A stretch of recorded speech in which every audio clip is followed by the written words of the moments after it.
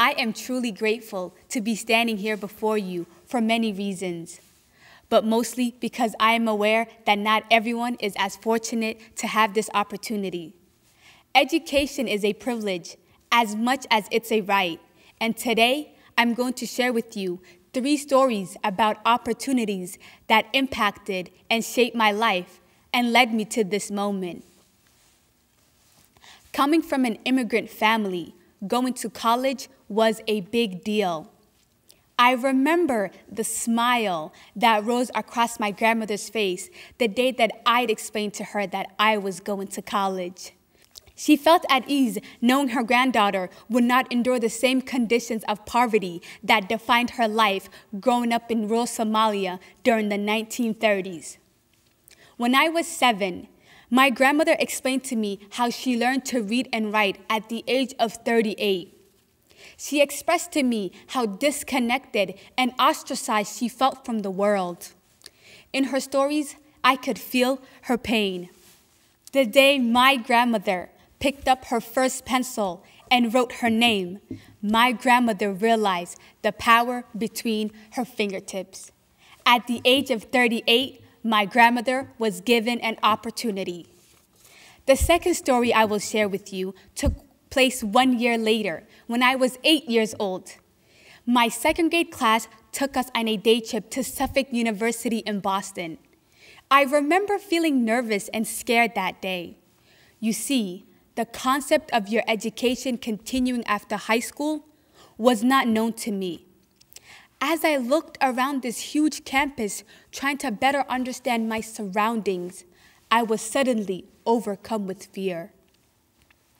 So having these strong emotions running through me, I ran up to my teacher and asked her, "What is college? And are backpacks optional?" She laughed. She took me aside to explain that college isn't something mandatory like elementary school or middle school, but that college was something you attended if you wanted. As she continued to explain what college was, I felt a shift within myself. I no longer felt scared, but instead I felt hopeful about my future. At 8 years old, I'd realized I had an opportunity. The last story I'm going to share with you happened when I was 20 years old. I had the opportunity to go back to Somalia. For a girl who often lets fear control her, this was a bold move. For some reason, I felt brave and ready to conquer whatever that was awaiting me. But when I arrived, I was faced with challenges I had to confront. I'd realized I'd become comfortable and complacent in the life I had set up in America. In Somalia, I was surrounded by people who were fearless in the face of danger because they knew that life was too short to live in fear. There had been many times I'd given up or avoided important moments because I was afraid. What a shame, I thought while I was there, that I had let such privileges slip through my fingers. Opportunities that the people I was with would have never abandoned.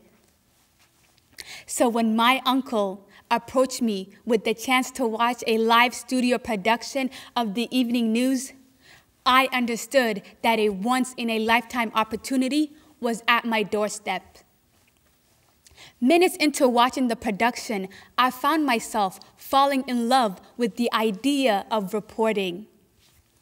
It was a crucial moment that crystallized my goal to become a journalist and inspired me to take every chance I could to get there. Looking back, I cannot believe I had come to this conclusion in Somalia, of all places. Had I been raised there like my grandmother, the goal of becoming a journalist or having any aspirations would have never crossed my mind. Being able to dream like this is a luxury. At 20 years old, I understood the weight of my opportunities. When I arrived in the States, I enrolled as a communication major at USM and found myself feeling fearless in this new environment due to the support I was receiving from faculty and peers. I partook in friendly debates at the Student Diversity Center while playing Ladoo. I went on to have a podcast at WMPG where I got to interview refugees in Portland. I was able to study abroad and meet people from all over the world. All these opportunities at USM helped me realize that I was part of a community and drove my love for journalism and reporting deeper. My fellow graduates, if you are like me, a first-generation college student, you understand the rarity of opportunities. All of us know that opportunities surround us, but sometimes they are not so obvious. They can be silent. At times we are blind to them, and other times we cannot make sense of them. But one thing is for sure, we all need to be ready to receive the opportunities to come. Understanding the silent yet powerful opportunity that my grandmother, my sweet Ayeyo, was given at 38 impacted my childhood as it made me realize my privileges at just 7 years old. Going on that trip to Suffolk and becoming aware of the educational opportunities available to me after high school made me, a young girl who comes from a low-income family, hopeful. Being in Somalia for many months opened my eyes to the responsibilities I have to leverage my opportunities for the betterment of others. As a journalist, I know it will fall on me to be the voice for the voiceless. My fellow classmates, we often think of opportunities as a way of moving ourselves forward, but they also enable us to be helpers. True opportunity is the chance to better ourselves every day so that we can become more useful to our communities. So before I go, let me leave you with this.